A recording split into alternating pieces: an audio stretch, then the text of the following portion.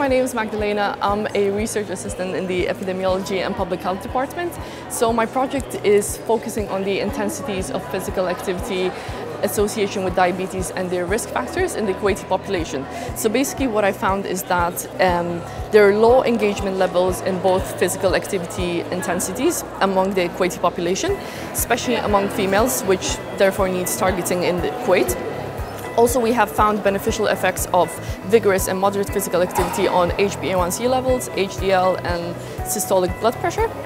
And overall, both physical activity intensities are required to improve the health benefits in the Kuwaiti population. Thank you.